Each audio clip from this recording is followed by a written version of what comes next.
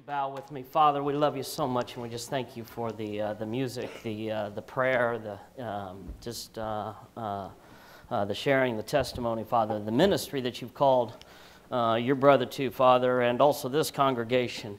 We ask that you continue to be with us as we continue to worship at this with the opening of God's Word. It is in the precious blood I pray. Amen. Thank you, sir, for that. That is, if brothers and sisters, if you can find the thing that you love, and that's how God created you. He created you to a specific love. I'm looking over here at our actresses and actresses, and you can actor. Yeah, they're actors. We're not going to pick on you. But if you can find a way to take the thing that you love and apply it to your ministry, you'll never really work a day in ministry in your life. And it's very true. I don't know if you know this about me, but I actually had, before I came to Christ, fishing was my love. I mean, I read books on fishing. I went to Parkland College to bring in Bass Pros, and they would teach a class, and you'd go there and listen to the pros. I was there. Were you? Yeah, it was 96, so I was in that class. I was just fascinated. I'm very good. If you think fishing is boring, that's because you stink. Seriously, because if you know and you study and you read, you go out, I don't care what time of year it is, you'll catch some fish. We'd go out with ice on the water. And of course, I was very comedic back in the day, not as I am now, but I'd get on the edge of the boat and scream the whole time, "Iceberg right ahead!" But just because that was it. I fished on Sundays, though. I did. That was my big fishing day, was Sundays. And lo and behold, I'm not going to go into the story of how I accepted Christ, but as I accepted Christ and I started making sure I was on services on Sunday, and then there's like, hey, you got to go to Sunday school too. I was like, I see how this works. You're getting me in just a little bit at a time. But as I really focused on God, I felt that my call really was going to limit the amount of time that I spent on recreation. And if you know me today, although I'm sure I could go out there and drop a lure, get my bait caster out there and drop a lure where I need to drop it, I don't do it so much because that passage that he alluded to, leave your poles and I'm going to make you fishers of men, truly does apply to my life. So, but that's just been my call. Still love the sport, and it is my hope that if I ever retire, and I don't know if I will, just who I am, I'd love to go retire in North Carolina where it's 25% wetlands, and you literally could fish a quarter of the state. Just boom. Love it so much. Today we're going to be in John 21. You can go there. You can mark it if you will. I'm going to tell you something real quick. I'm very proud of my son Gabriel because Kyle, I'm going to tell on you, I got people all over the town coming to me and telling me how much of a wonderful young man you are. You have a strong heart. You care for people. I know, Andrew, you're the evil one, so it's just look and nod. But yeah, you're going to be.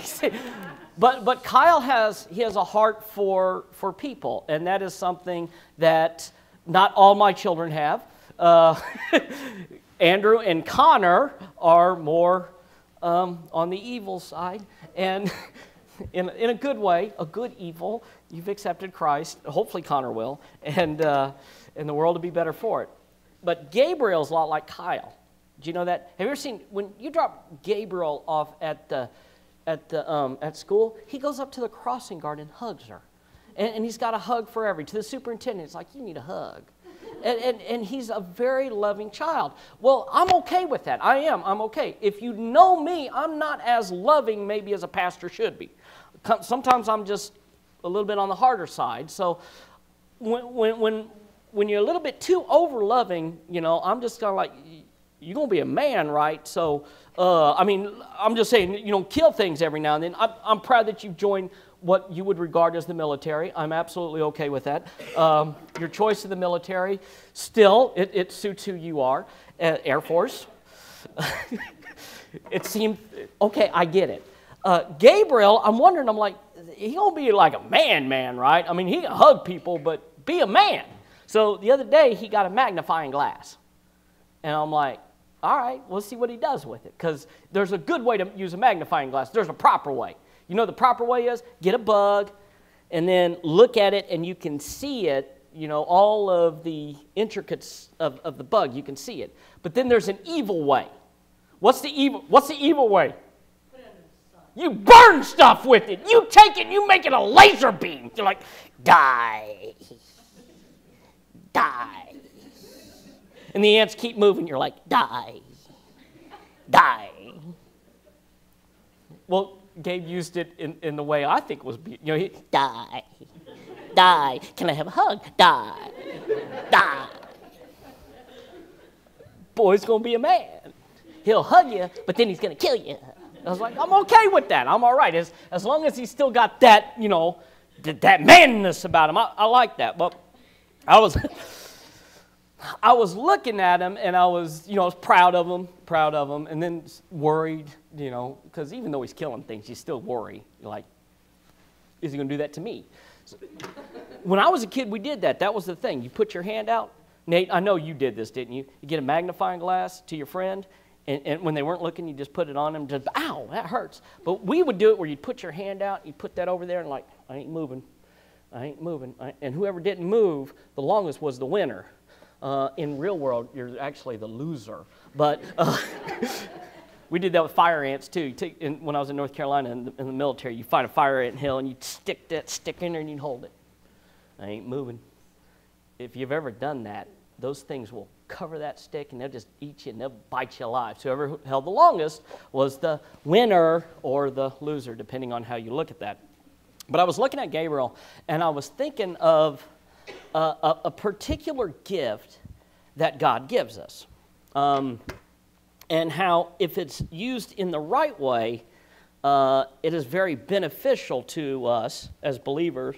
But if we use it in the wrong way, it can be somewhat of a curse. And it's so like a magnifying glass.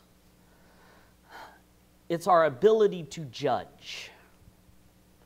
It's our ability to judge. Now, if you're not in Christ that much, and most you all are in Christ, but if you're not in Christ, that's one of those verses that the entire world seems to know, right? Do not judge one another. You'd be surprised how many times it's used upon me when I make particular statements. It says I shouldn't judge. But I think judging stuff is a good thing. It is a good thing. Before we began services today, I think it was Greg and Randy and I, we were sitting around discussing false teachers. I think in the world that we live in today, having the ability to discern who is a good teacher and who is a wrong teacher is a must. It is a must, especially because generally the wrong teachers, the bad teachers, look so much like the good teachers, you better be able to tell the difference. There are people who want to rule over you. There are people who want to control you. And sometimes they have a pastor in front of their name. You've got to be able to tell, is this a bozo who I need to run away from as fast as possible? Or is this somebody that I need to, maybe, okay, he's got God's word, he's preaching, he's teaching it. You got to be able to do that. But in everyday life, you got to know how to judge. I was reading something. I was an article in the New York Times today. I read the New York Times in case anybody ever asked me, do you read the New York Times? I said, yes, I do. Oh, you're very sophisticated. Thank you. I was reading it, and it was about this woman who had an abortion. You know what? Mercy and grace on women that have. And my heart breaks for you because you've gone through stuff that just, I mean, you know more than anyone what you've gone through. But there was a woman in New York Times talking about how nice it was to have an abortion without the clinic being bombed. And I don't think you should bomb clinics. I'm not saying that. And she said how nice it was not to be protested against. And I don't think we should use terrorist attacks or terrorist ways to try to get people to not have one. She says how nice it was not to be able to see a picture of that baby so that she could go in there and just not have this kid that she didn't want. And then later in life, she's reflecting on how this child, that she looks over at the seat next to her in this empty seat, and how she doesn't have a child that she's driving around. If she had that child, it would have been a child asking her for this and that. And I remember reading this and saying, this is so wrong, how you talk about the murder of somebody and how a person doesn't exist because of your choice, and it was nothing more than having a cyst removed. It's sad. Don't you have the ability to tell what is right and what's wrong? We have that ability as Christians. We can look at things and say, this is wrong, this we shall not do. We shouldn't do this. We shall do this. If you know the good you ought to do and you don't do it, you sin. You ought to know the good that you ought to do.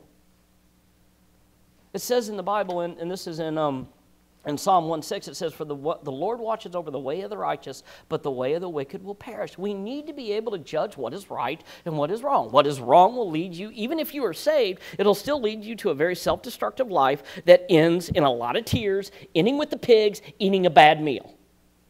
You know the Bible, if you know the Bible, you know what I'm referring to. The way of the righteous, though, even if you make the hard decisions, are still the ones that prosper right there. So yes, you need to have the ability to judge. But judgment can also be a distractor. If you're in John 21, let me give you a quick synopsis of the text I'm about to read. After Jesus had been crucified,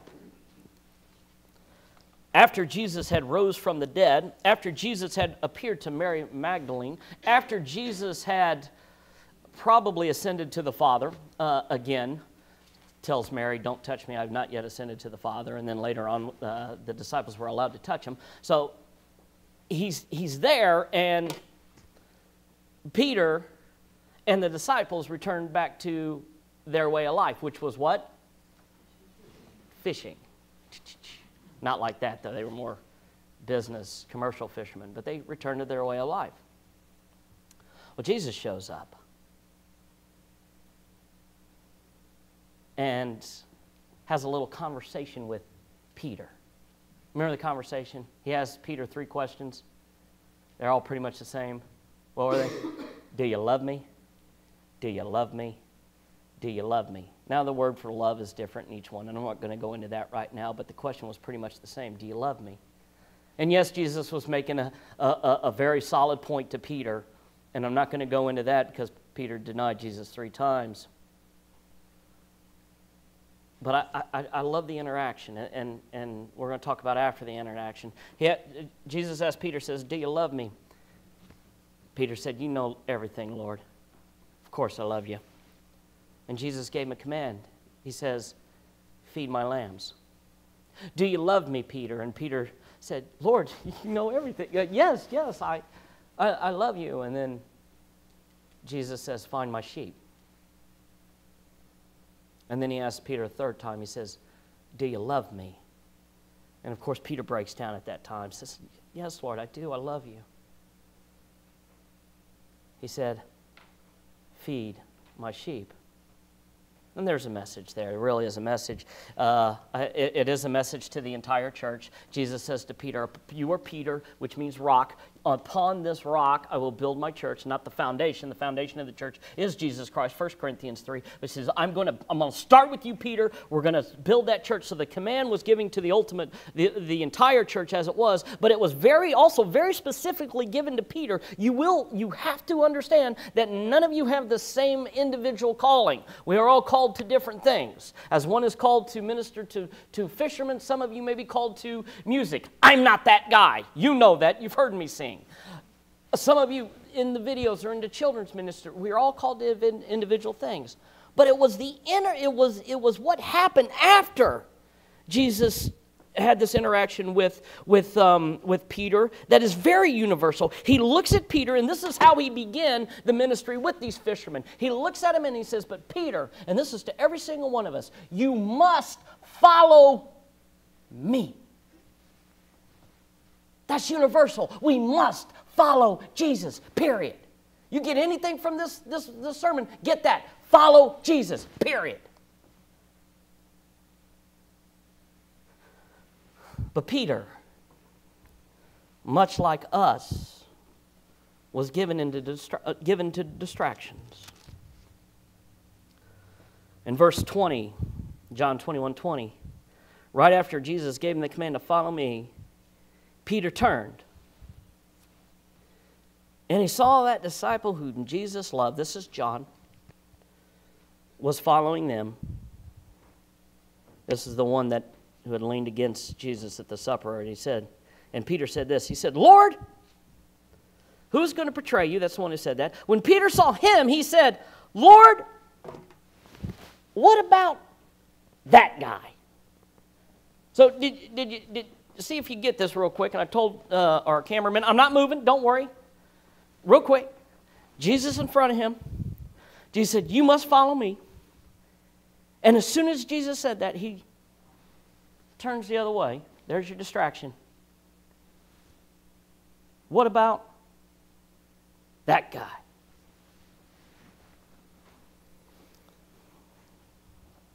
See, there is a right way to judge, if you will.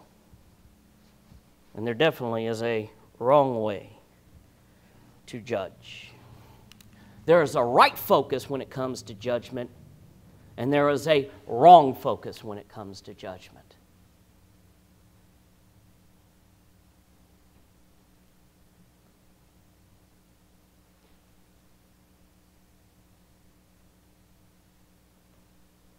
Look at the neighbor right next to you real quick and just tell them, you, I don't hear it, are a distraction to me. Now, some of you, if you're married to each other, that may be in a different way and format. I don't know. I hope so. But every single one of us has distractions. We all, unfortunately, have maybe what is natural, what is sinful. I'll say this, but this uncanny desire to hear the command, to follow Jesus, but to immediately turn to somebody else and look at them and say, what about that guy? I have 3 simple things for you today. You can write them down. If not, I'll give them to you later. It is under my main point, it is not your job to judge other people. And I'm going to tell you why. 3 reasons. First reason why you should not judge somebody is this: you don't know them. Period. You might think that you know somebody. You might look at them a lot. You may see them every single day of your life, or once a week, or once a month. You may even live with the person, but you simply do not know the person. If at best, you know what's on the outside. But God does not judge what is on the outside. God knows what's on the inside that matters. What we do when we look at somebody and we see a particular behavior or an action, we fill in holes that are not there. I wrote an article in the newspaper. I write a lot of articles that come into the newspaper. I publish in different places, different stands. I believe that we are salt on the earth and that we need to be fighting a society, a culture that is constantly falling apart. That's why I write these articles. And I fight and argue in different positions. I like to argue. That's what, find that thing you love to do, arguing, and do it a lot. I'm salt. We had a lady in the community, right? Another individual in the community that was friends with me. And this friend shared the email minus the person's name. And it started out like this. Well, we all know that Mike Jenkins likes to see his name in print. And then she goes on to totally, if you would, belittle me in the community behind my back.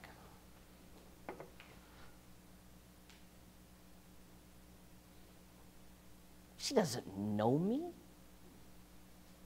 I don't think that I've ever met her. But she is able to see me from afar, because I'm a public figure, and be able to dissect me and tell you the method or the motive behind what I do.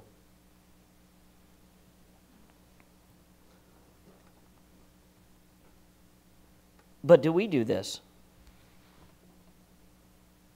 Why does the businessman work so hard? Because he loves money. You put that there.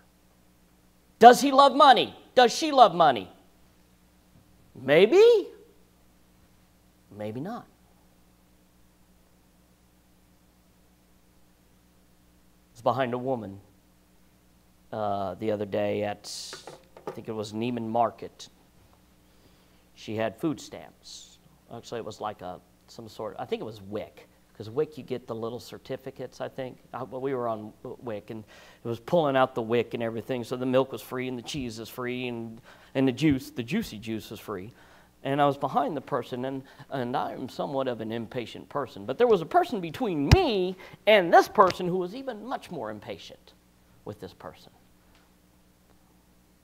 saying things under their breath. I hate these lazy people getting things for free. Is she lazy? No, she put that there. She might be. And then the woman bought cigarettes. Oh, no. Not only is she lazy, but she's evil incarnate. Is she? Might be. She might be addicted. I don't know. It's a really hard thing to kick. What about the sinner that you see every single day? Name a sin. How about being judgmental? We have this tendency to generalize people. We see them, they act in a certain way, and we label them. They are bad, they are evil, they are disgusting. They are the spawn of Satan himself, Beelzebub. We never take into consideration the daily temptations they may face. We have no idea if they're crying at night that they hate the person that they are. And we have no idea if they feel so disgusted every time a Christian looks at them with judgmental eyes because they too are being sinful.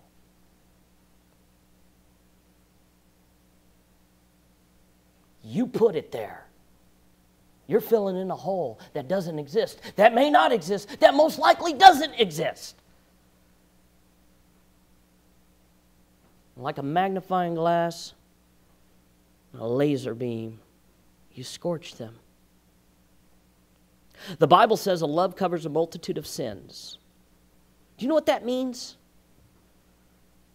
Kyle and Andrew, believe it or not, are not the most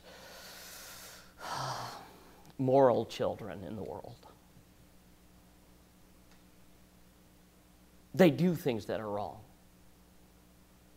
And sometimes they do things that are wrong that I could just throw my hands up in the air and say, I give up, God, they're yours. Well, I do that anyway. They're not mine. But it amazes me that I could look at their behavior, I could look at my wife's behavior, I could look at Gabriel and Connor's behavior and Isabella's behavior, and no matter what they do in life, I mean, I could get snapped at, they could do something stupid, and it's like I have an excuse for them. You know, maybe they're tired. Could they be a jerk? Absolutely, could be a jerk. But I seem to overlook it somehow, some way, sometimes. Why? Because I love them. And the Bible's true. Love covers a multitude of sins. When you were first dating your spouse or or the person that you're with now, man, they was perfect. And as you got to know them, it's like, what happened? No. A love covers a multitude of sin. Can I ask you, what does the opposite do? The further away you get from love, what does it do? It magnifies behavior. And then no matter what they do, it must be wrong. The way they breathe, it just ticks me off. Like a monkey. Stop it!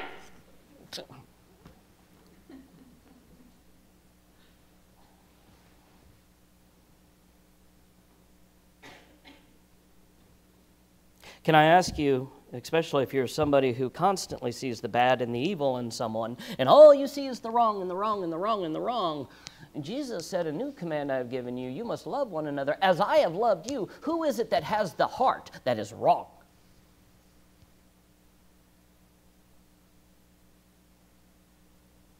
It is you.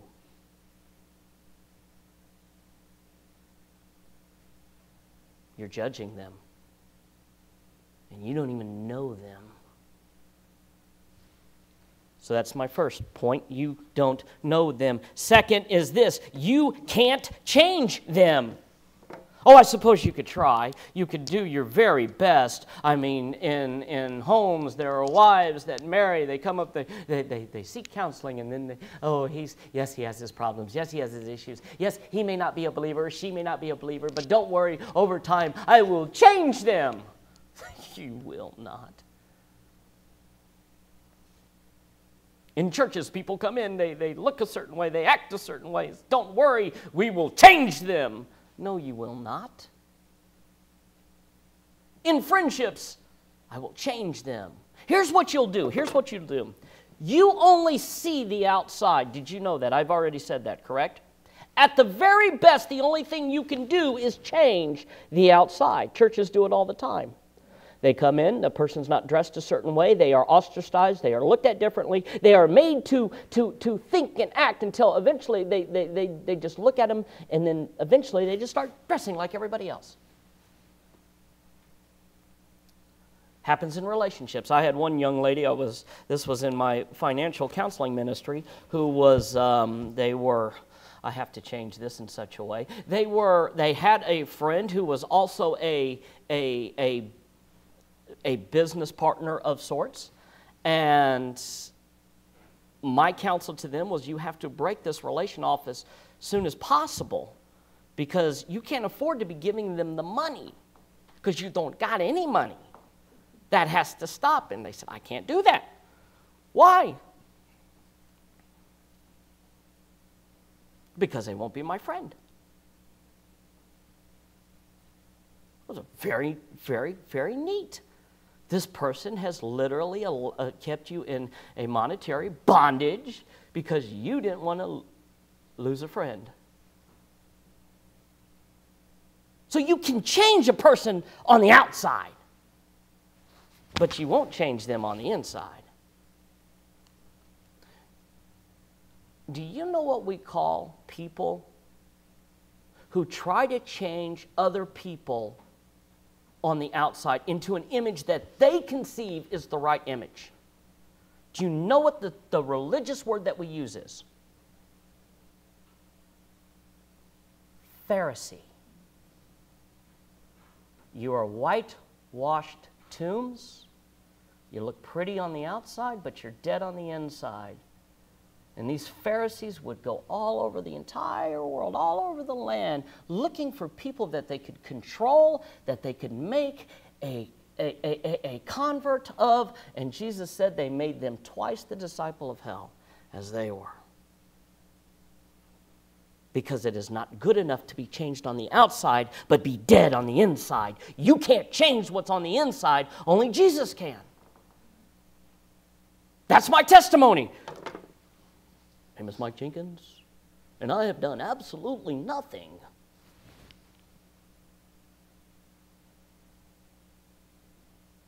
My name's Mike. I'm a sinner, and he changed me. To him be the glory forever and ever. Amen. That's my testimony. I didn't do anything. Nobody changed me. He changed me. I am a new creation.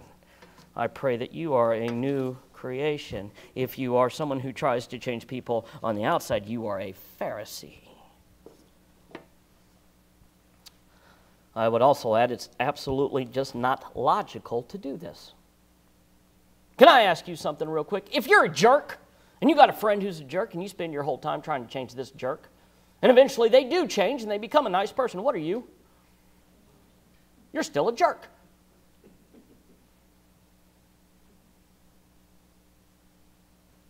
You can't change him, but there are things that you can do in your own life that can bring about the change. If you abide in Him, you will bear much fruit. All right, so what do we have? We have you don't know them, you can't change them. And finally, John 21:22.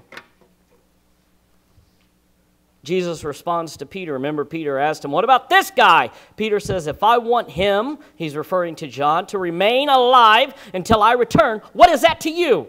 You must follow me.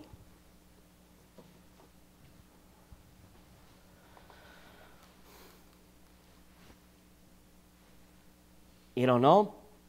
You can't change them. They are not your servant. If you're married to a Christian, they are not your servant. You have children that are Christian, they ain't your servants. You have friends that are Christians, they are not your servants. We don't have any servants. They all belong to Jesus. See, you didn't die for them. You didn't create them. You surely didn't go to the cross for them. You surely didn't pay for their sins. You don't own them.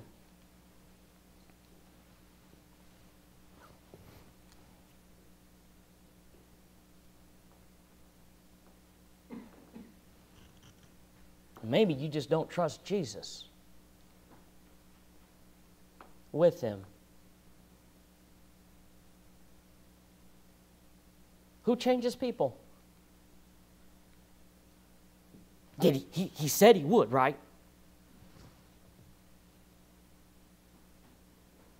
Maybe Jesus isn't acting fast enough for you. I don't know.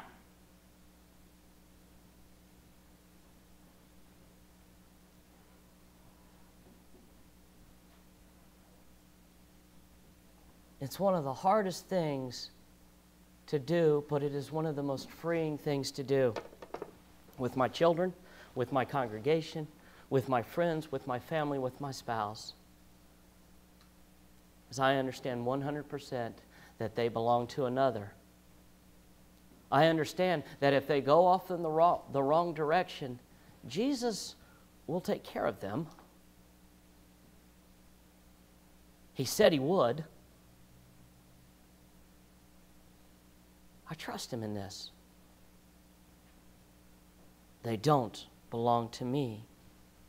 And quite frankly, and I want you to get this, maybe one day, you, brother and sister, maybe it's already happened, maybe one day God will call you to behave, to act in a certain way that you are involved with removing the speck in their eye, but that generally, and it only happens after when? You have first taken the plank out of your own eye. Galatians 6:1 says, those who are spiritual should be involved in this. And it is far from a spiritual person who is judgmental. Because that work that is needed to help a brother and sister get out of the sin that they are in, it takes understanding, it takes love, it takes a desire to see them succeed and not a secret desire to see them fall so that you can boast about your own abilities. I pray that all of you become this person. But this person is not a judgmental person because they understand that the servant that they are serving does not belong to them, but that he belongs to someone else. Let me close.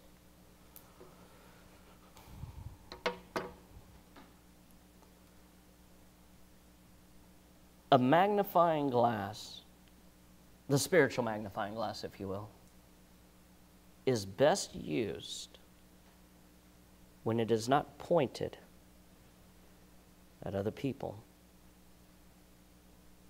but it is best used when it is used in conjunction with a mirror.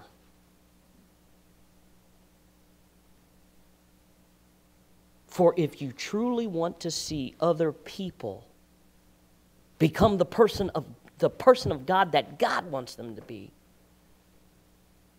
you can only help bring that about by first becoming the person that God wants you to be. You must follow Him. period. Let's pray. You are our God. You created us. You created us. You spoke us in. You spoke everything into existence. You said about the stars. You said the stars exist, and they did. Not with us. You came down, you got on your hands and knees, you probably spit in the ground, and you formed us with your own hands. You know every intricate part of our body. It says that you knit us in the womb. Out of all creation, you gave us the ability to tell you no. And it broke your heart when we told you no. But you loved us so much that you came down. You relinquished your glory of the heavens. You relinquished everything that you had, and you came down. The Son of God came down in the form of a man to serve the godless sinners, the disgusting, muddy, perverted sinners, by sacrificing his life for them. That's who you are. That's not us. Father, give us the heart for those who are lost. Give us the heart for those who are struggling. Give us love for those who are far, far away. Take away our magnifying glasses in that regard. Let us not be their judge. Let us be their brother. Let us be their sister. Let us have a heart for those who hurt. It is in the name of the Most High God that we pray. Amen.